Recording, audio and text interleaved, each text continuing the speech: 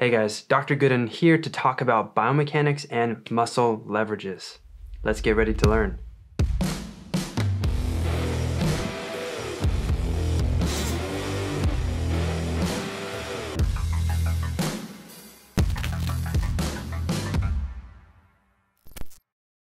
As I mentioned in the intro, in this video we'll talk about biomechanics. I'll first introduce and define that field very briefly, and then talk about some of the topics within biomechanics as they relate specifically to strength and conditioning. And then we will focus in on types of levers in the human body. Different joints are set up with different leverage systems. Sometimes we operate at a mechanical advantage, and sometimes from a mechanical disadvantage. And we'll figure out some of those classifications in this video. So we are in chapter 2 of the Essentials of Strength Training and Conditioning. And this chapter was written by Jeffrey McBride. Okay, so biomechanics. What is biomechanics? Well, biomechanics refers to the mechanisms through which components of the body interact to create movement. So pretty simple, right? Bio meaning life, mechanics meaning a machine. It's like the machine of life. How do we look at the human machine? How do we look at that human machine from both a kinetic and a kinematic point of view? Kinetic referring to the forces encountered and produced by the body. Kinematic referring to the resultant movement of the body in space. So let's examine skeletal musculature and how it creates movement. So we have a system of muscles that enables the skeleton to move. I think we already all know that. Well, each of these muscles has what's called an origin and an insertion. So the origin is the proximal or toward the center of the body attachment. And the insertion point is the distal or the away from the center of the body attachment. Okay, so for instance, if you think about your hamstrings, those muscles, the origin is on the ischial tuberosity, right? Your sit bone or your butt bone. And the insertion is, well, two of them insert medially on the knee at the pes anserine, and the other one inserts laterally on the knee. And so if you think about the origins and the insertions running from just below your glutes down to the back of your knee, then we think of those hamstring muscles contracting concentrically, shortening. And as they do that, they generate tension, and they will pull either at the origin or at the insertion to produce movement either at the hip or at the knee joint. Now we also have a classification system for determining what a muscle's action is during a movement. So if a muscle is causing a movement, say I'm doing a biceps curl, so my biceps is causing that movement, it's causing my elbow to flex, I would call the biceps an agonist in that movement, the muscle most directly involved in bringing about a movement. We also sometimes call this a prime mover.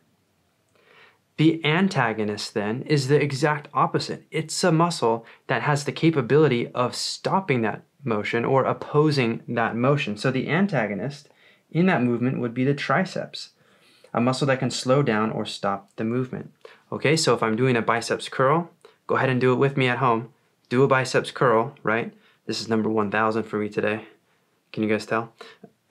The muscle that could slow down this movement would be the triceps. If I co-contract that triceps, it slows down the movement and my joint grinds to a halt. And if my triceps was overpowering my biceps, let's say I now relax the biceps, I could pull my elbow into extension, assisted by gravity, because gravity always goes down, with the triceps muscle.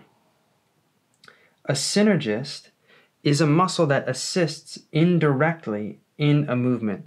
And the key word there is indirectly. So in that biceps curl, a synergist muscle could be pronator teres, right? Pronator teres pronates at the radial-ulnar joint, but my biceps brachii, not only does it flex the elbow, but it supinates at that joint. So if I wanted to prevent further supination by biceps brachii as it's going through its elbow flexion movement, then I could also be contracting isometrically my pronator teres. And in that case, it is stabilizing one aspect of my body so that I can complete a movement at the other part of my body. Another example is your upper back musculature, the small muscles of the upper back connected to your scapula, right? These scapular stabilizers often stabilize the scapula in various positions, whether it's completely retracted or sometimes in protraction or sometimes in upward rotation, and they stabilize it there so that you can then move at the distal segment at your shoulder joint, right? So the shoulder girdle stabilizes and those synergistic muscles hold it in place while your shoulder joint moves or performs an action. Now, if we think of these muscles as levers, it opens up a lot of possibilities as far as really assessing movement. So there are some muscles in the body that do not act as levers. These might, for example, be your abdominal muscles don't act as a lever. They don't attach necessarily to two solid moment arms of bone. But most body movements directly involved in sport and exercise do primarily act through bony levers of the skeleton. Now, what is a lever? A lever is a rigid or semi-rigid body that, when subjected to a force whose line of action does not pass through its pivot point, exerts force on an object, impeding its tendency to rotate. That was a mouthful, but essentially what it's saying is that a lever is a rigid or semi-rigid body, that when there's a force acting on it anywhere but through the fulcrum, right? If I put a force right at the fulcrum, nothing's going to happen. But it will rotate, right? Or it will have a tendency to rotate if I put a force on it on either side in either direction. And by putting a force on one side, it's causing a force on the other side. Okay, so if you imagine if I had, something sitting here on this pencil and I put some force here, that pencil is going to rotate this way and put force onto whatever's on top of it, right? And that's a lever. Okay, so here's a picture of a lever, and we will talk through the components of it.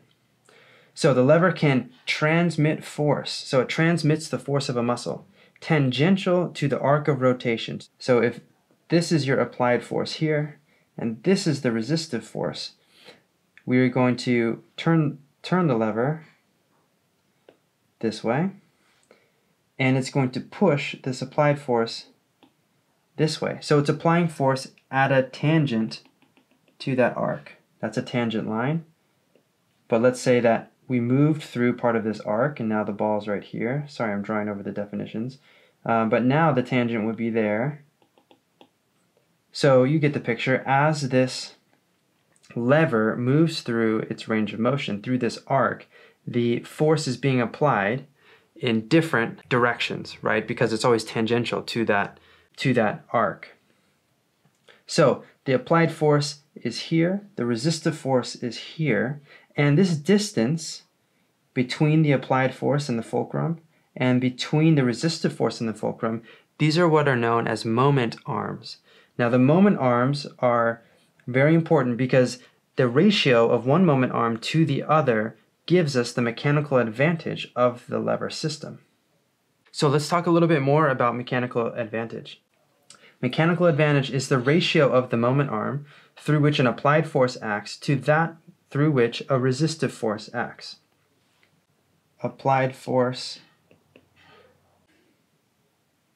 over resistive force.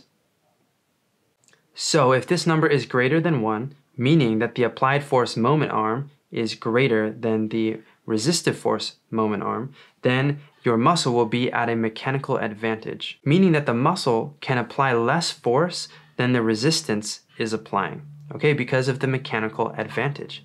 Now, if that moment arm for the muscle or the applied force is smaller, it's operating at a disadvantage, and so your muscle actually needs to produce more force than the force provided by that object on the other end of the lever.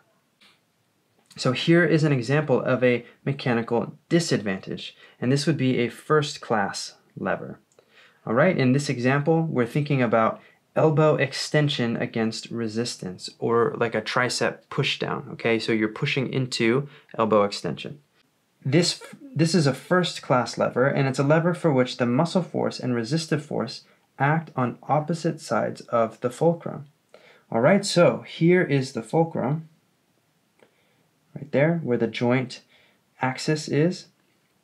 And based on the insertion point of the triceps, it's about 5 centimeters from the fulcrum to the triceps where it inserts, but it's 40 centimeters from the rotation point of the elbow to wherever that resistive force is. Okay, so let's say in our hands we're holding the handle of a triceps push down or a rope or something like that attached to a cable machine. And so that's where most of the force will be. In reality, we also are moving our forearm as well. And so it might not be all the way at the hand. It really depends. But let's just imagine that most of the force is here. And so we can estimate.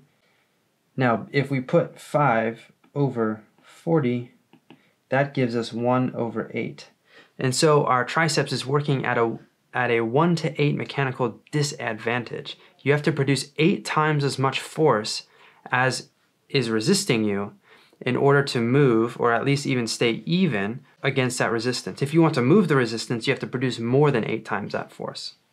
A second class lever is when the muscle force and resistive force act on the same side of the fulcrum.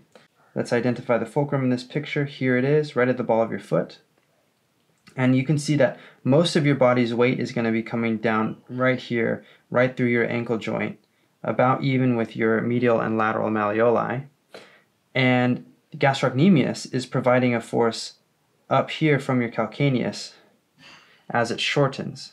Due to the longer moment arm of the muscle, so from here to here is longer than from here to here, we're operating at a mechanical advantage. So in this case, your gastrocnemius has to exert less force than your body is exerting downward because of gravity in order to raise you up onto your toes. This is the same principle that is at play when you are carrying a wheelbarrow. You could put a ton of weight, hundreds of pounds, in a wheelbarrow, and because you're lifting it way out at the handles and the fulcrum is forward at the wheels and the weight is in between those two, you don't have to lift with as much force to actually elevate the wheelbarrow off of its 2 supports, and then you can push it. Now another example in this case would be push-ups. If you think of the whole body as a lever and your arms, not just a single muscle now, but your arms through a multi-joint movement are moving your whole body up and down, but it's really not your whole weight. It's not the weight of your whole body because you are operating at a mechanical advantage when you're doing push-ups. Now a third class lever. This is a lever for which the muscle force and resistive force act on the same side of the fulcrum, but with the muscle having a shorter moment arm. And so this takes us back to our classic biceps curl exercise. Because your biceps inserts down here on the radius and ulna instead of way out here where the resistive force is, because they insert here, you're operating at a mechanical disadvantage. Okay, so the distance from here to there is much shorter than the distance between here to there. So you're operating at a mechanical disadvantage. Now, another example of leverages at play in the human body is when we consider the knee and the role that the patella plays in the leverages for the quadriceps muscles. Now, in picture A, we have a knee with a patella, and this increases the mechanical advantage of the quadriceps by maintaining the quadriceps tendon's distance from the knee's axis of rotation. All right, so as these quads shorten, and it will pull this way, and this patella is actually pushing that tendon out a little bit farther. Not much, but a little bit farther, so that when it pulls at the insertion, it has a better mechanical advantage around this axis of rotation.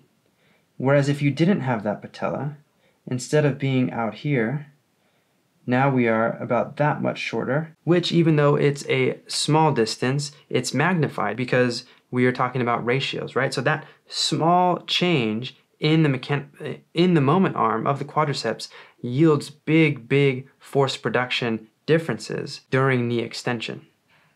Now, something that's really interesting is that for most movements, if you consider the full range of motion of that movement, the mechanical advantage or the ratio of the moment arm of the muscle to the resistive force, it actually changes through that range of motion.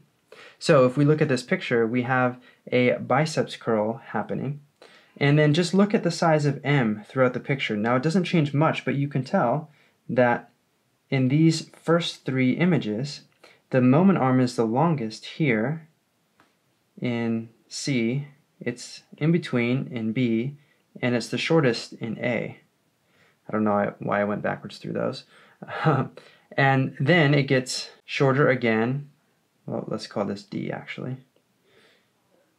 And finally, it's short at E. So as far as leverage goes, the biceps brachii is mechanically stronger when you're right at 90 degrees because that insertion point is farther away from the axis of joint rotation. Now, that doesn't mean that necessarily the length of the muscle is the strongest at that point. Theoretically, that happens when the most myosin and actin cross bridges are forming, okay? So at the top and the bottom of that movement, namely here and here, your biceps brachii has less mechanical advantage than when you are right here in the middle.